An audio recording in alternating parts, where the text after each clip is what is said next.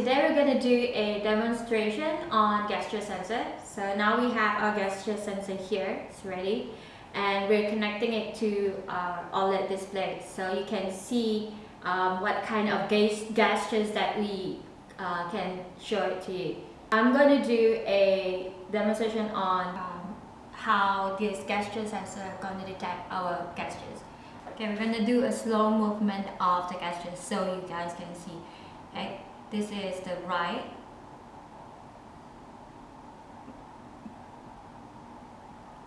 Then we do the left, up, down, up, down, right, left, left, right, clockwise,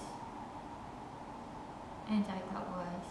Okay, that's it for today. Thank you for watching. Until next time, we're going to show you another cool tutorial videos for you. Thank you. Bye.